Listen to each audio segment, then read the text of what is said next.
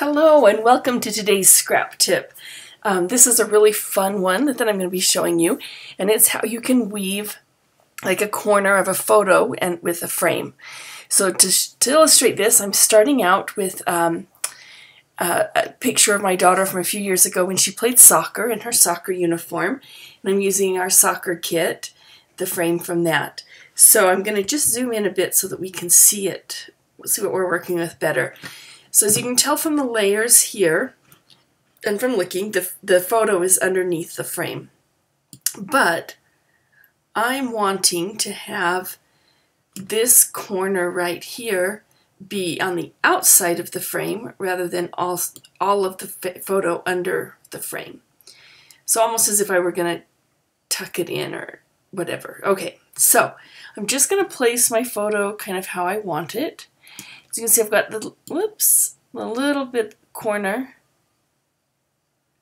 of the photo coming out here. Okay, so now to do this, I'm going to highlight the frame photo on my layer palette, make sure that that's the one that is active, and I'm going to change the opacity of it down quite a bit so that I can see it, but I can also see my photo underneath. Okay, and while that is still activated, I'm going to go up and choose my polygonal lasso tool. And I'm just going to come up here to this corner. And I'm going to start it just on the outside of this, on the inside of this corner, sorry. And then I'm just going to kind of follow. Whoops. Okay, let me just undo that. Take a step backwards there. Okay, so I'm going to go here from the corner and I'm just going to kind of bring it gradually out to the corner here of my photo. So I'm following the photo even though I'm doing it on the layer. The active layer is that of the frame. So I'm going to come all the way down here to the corner.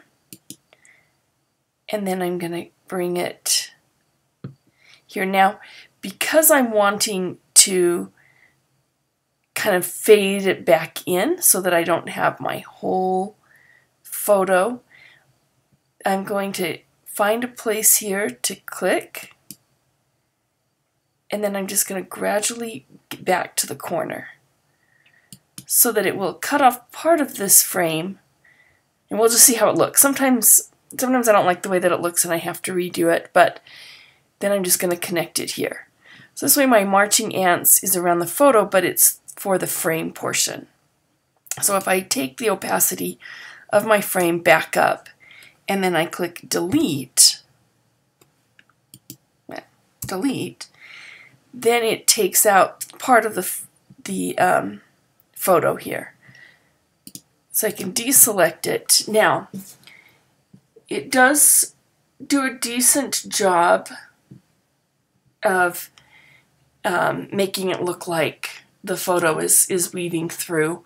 I'm not really happy with this part of it. So with this still activated, I'm going to change the opacity a little bit more. And I'm just going to click on this corner and maybe just come down just a little bit and then connect it. So maybe it'll just look a little more even. So we'll delete that.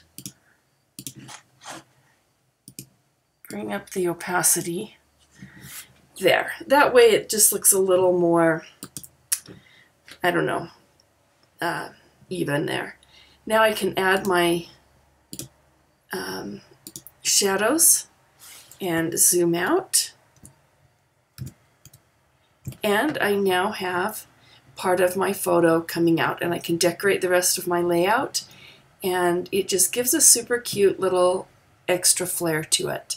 I hope this was helpful, and I can't wait to see what things you try with it.